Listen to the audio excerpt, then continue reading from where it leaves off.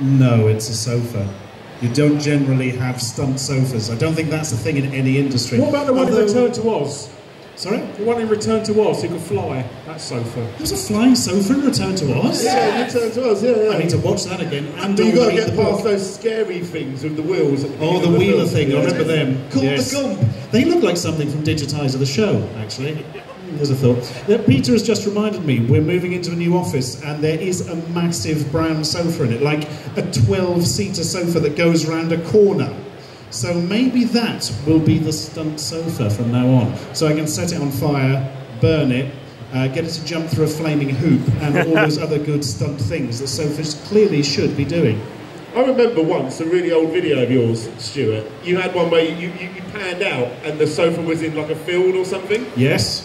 Do you still use that sofa? Is that the same sofa from before? No, that bit has gone. The sofa is modular, or it was modular. There's now only one seat of it left. It's technically a chair and not a sofa. So it's not a real sofa, the one you do your... God, I remember carrying that damn sofa all the way out to that field and then home again for one visual gag.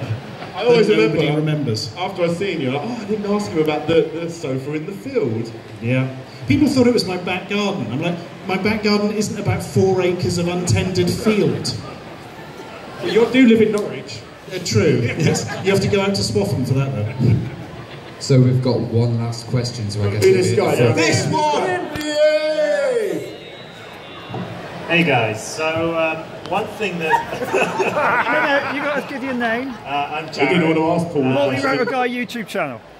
I'm Jared, and I'm yet another person with another YouTube channel, but I don't do video games so much. Get out! I'm more technology. But I'm good friends with Andrew, the back office. I'm sorry to hear that. And he does a lot of video games. So one thing that I found interesting is I tend to stick to a single game and play it a lot. And I play them for years. Whereas Andrew, and from what I've seen, a lot of people will play lots and lots of games. Almost what I would call game whoring. Lots of games. Very and so I have two questions for you.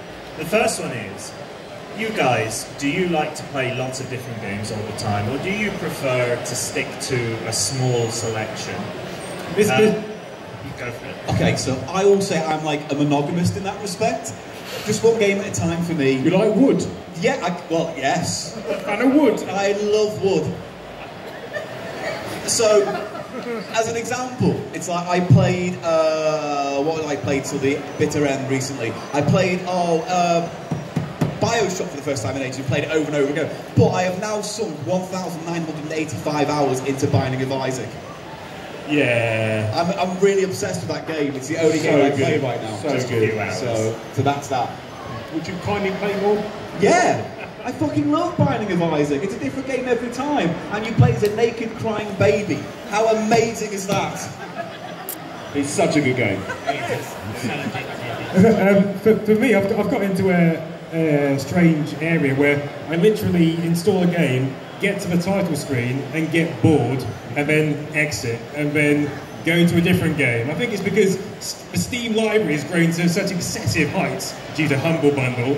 I think, well, this title screen looks a bit shit, I'll move on, and then just find one which looks better. And I end up never playing games, unless it's for a video. That's because you got just so many. Back in the day when you had to really work to save that 30 quid to go and buy that one game, even if it's crap, you will find enjoyment in whatever that game is. I spent 30 quid. I had a Spectrum, it was 99p.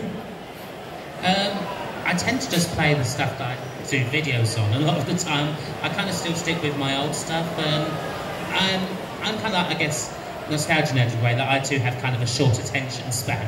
So I kind of stick to games from my youth that are 30 minutes long. In fact, that's just about enough then for me. I find it harder and harder to play a modern game that's like requires 40 hours commitment or something. I can't do it anymore. So I'm resigned to retro. But I do think there's a lot of new age retro games. I do think we're probably in one of the best gaming times alive, because there's so many tools available to people that want to make retro inspired games, and we're still going back to the days of early people where there's only 1 or 2 people in the studio making a game, like Quang. He's one person and he's made a game that would rival some of the retro games that you're going to probably spend 200 quid on over there. You know, like, yeah, I think we're in a great time for gaming. So I do like to try and play as much as possible. No, I do. I play as much as possible. I'm heavy on the indie scene because I feel like the indie scene is the new retro scene. If that makes sense, and it does. Before you answer. Why did you ask me then? If it makes sense or not? I'm just looking at you now. I like to look at you quite a lot. Oh, thank you. You're really staring at me today. There is so much sexual tension on this end of the table. I don't really know how to deal with it. Manly charm. Go on, what do you like? What's your favourite game? What's your favourite game? The generic question. I'm a bit mental with I'm a bit mental. End of sentence. And I go a bit mad with games. I kind of. Funny if the mic went dead then. I tend to play a hell of a lot of games all at once. I'm a bit like that. She plays 3 copies of Pac-Man at the same time. Yeah, literally at the same time with my foot. Just the other day, I spent literally a day trying to get RetroPie working on my Raspberry Pi. It turns out I'm an idiot, and it needed to be connected to the internet for it to boot up the first time. I didn't know that. It doesn't say that on the internet anywhere, so I was there being an absolute moron, like, why are you not fucking working? And getting in a mad. But anyway, I got that working, and I just go mental, playing everything as many times as possible. And I thought Alone in the Dark was your favourite game, isn't it? No, Alone in the Dark is not my favourite game. It's awful. That's not the one we want to see extra pound, is it? It's one of them. Yeah. So my second question is, part of the reason I stick to a lot of the same game is because I like the multiplayer aspect, and I like to get good at playing against other people who are good at playing, which means I have to play the same game a lot rather than switch between games. So do you guys prefer multiplayer games where you're playing against other people, or do you prefer games where it's against AI, or games that just are single player? I bloody love multiplayer games. I just like hurling abuse at people I'll never meet in real life, and it's never ever my fault if I lose. Can I just say, it depends entirely on who you're playing with, because when I stream with Retro Princess, mostly she just runs around going, ah! And if I stream with Peter, then he just fucks off and leaves me to get eaten. So I don't know if I do find multiplayer games. Leave me out, hey, leave me out streaming. Well, no, you were just, when I was streaming with you and Peter, you were just flirting with Peter. So I was the third wheel. So basically... Home wrecker! The amount of times I'm on Skype to Larry, editing videos, and then all of a sudden you just hear, bastard! Like, where he's playing PUBG, like, just screaming at people, but he'll be halfway through a conversation, you know, and you think he's I got Tourette's or something, maybe it is. Hurling abuse, man. I think that when Jean-Paul Sartre said hell is other people, he was specifically referring to Fortnite. Yeah, I'm not into multiplayer games, especially not internet-based ones. Quite enjoy PUBG because there's no communication and you don't get near anyone and you can just shoot them and it doesn't matter. But even that, I don't know, for me, multiplayer, you need to have the other person in the same room so you can nudge them when they're about to win. And that is the true joy of gaming. Yes, no odd job, slaps only. Nothing will ever replace giving your friend the crap joystick. Do any of you play mobile games? The Mad Cats one. I think CEX or place like that should get all their worst controllers and put them in a special pile and say, right, these are the ones for your mate when he comes around to give you an advantage. All the buttons are stuck in, the joypad doesn't work, it's a ZX Vega Plus by the sounds of it. But, oh, snap! He went there, girlfriend. Oh, yeah. Oh, wait, they've just paid me money. It's great.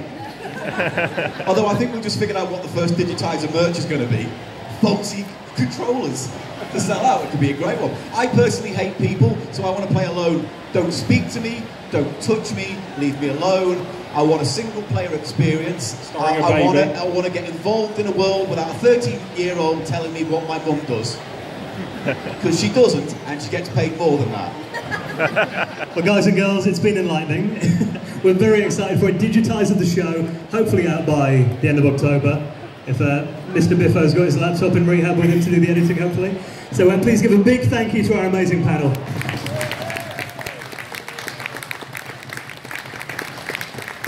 Now, many of the panel here will be joining us tomorrow for our YouTubers panel on the performance stage at midday. A bit later on today on the Retro Hour stage, we've got Mike Montgomery, from the Bitmap Brothers in about half an hour. Archie McLean is going to be here at 3 o'clock today, and the Oliver Twins at 4:30. So our next one is coming up in about half an hour. If you want to play some games or have a drink, you can. You've got 30 minutes before our next talk. Thank you.